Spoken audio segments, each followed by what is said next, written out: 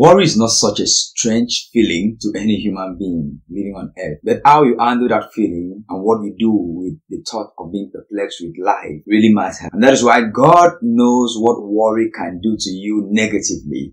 And He says, don't worry, I will take care of you. It's as if God is saying, don't worry, I've got this. I've got your whole life. I've got your future. I've got all your provision. You know, God cannot do anything without making provision for it. At the beginning in the Garden of Eden, before God even created man, God had made provision for every of man's need. There were food, there were places to rest. Everything that man needed to survive and have a good life was already provided before man came to be. So God does not make something or plan something without making provision for it. Your life and your future, God has already made the provision for your life. That is why He says, don't worry, I will take care of you. When I think about it, it's as if God is saying, look, it seems like you are the first person to experience this, but there are so many people that have walked this path before that I have led them through this path. There are the heroes of faith you read about, they were worried, but I was the one that led them through because they trusted me. Abraham was worried. David was worried. All the heroes that you see in the Bible, they were all worried. But one thing is that they knew how to trust God in those moments of worriness. If I were to be the one to tell you, don't worry, when you are going through a particular situation or you're in the midst of something that is difficult, it would not make sense because it may not be of help to you and it may not even make things better. Instead, it might make things worse. Why? Because I do not have the power to solve your problem.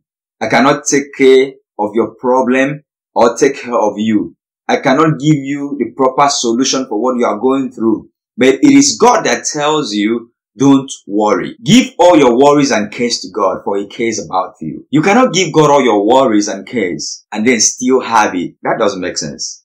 If you've given it all to God, you should not have it anymore. That means letting go. Letting go of your worry, throwing it to Him. Letting go of your cares, leaving it for Him to handle.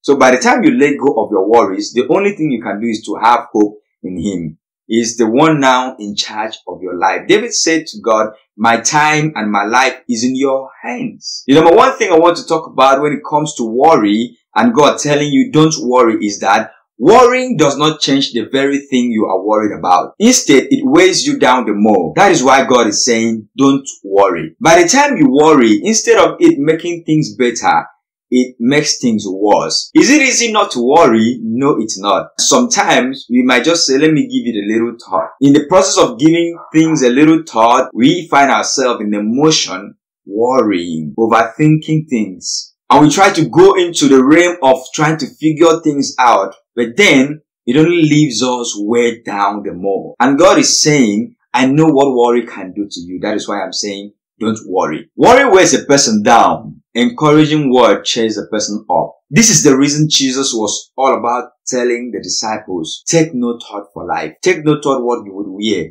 Take no thought what you would drink. Take no thought what you will eat. Look at the birds of the air. They do not even sow, neither do they reap. And God is saying, learn from the birds. I had an experience one time when I washed the birds. You know, I washed some rice grains that I had eaten. So I was about to clean the pot to do the dish. I washed them and threw it outside on the open space. And I went inside. I don't know what prompted me to move outside. And when I stepped out, I saw some birds happily picking those grains, eating, and they were joyful. They were dancing, hopping on that. And it brought me so much hope because it reminded me of this scripture. Look at the birds. They do not sow or reap, but your Father provides for them. So I did not know that throwing that rice on the open space, which I don't do that often, was God providing for those birds to eat.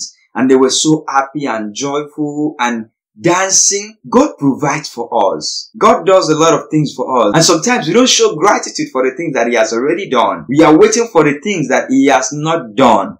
And this keeps us in a place of worrying, which does not change anything. The number two reason that God tells you don't worry is when you experience lack and insufficiency, it is so easy to delve into worry. And this is where God tells you, don't worry. Because it is kind of like a natural response that when you lack something or when you feel like something that you have is insufficient, you want to worry. You start thinking about, what do I do? What do I need to do now? At the first wedding that Jesus attended in Cana in Galilee, it happened like that the wine finished. And when the wine finished, the people that had the ceremony were worried, and Mary, the mother of Jesus, hated them because she knew and believed in Jesus and know that a miracle can happen. She believed and then asked Jesus to do the miracle. God is not trying to tell you that your feeling of worry is invalid or you should deny the fact that you feel worried. Since worrying will not provide your need, since worrying will not supply your need, and it will not bring the provision you need, then why worry? Even if you worry from today till tomorrow, will it add a cubit to your life? Will it make you taller?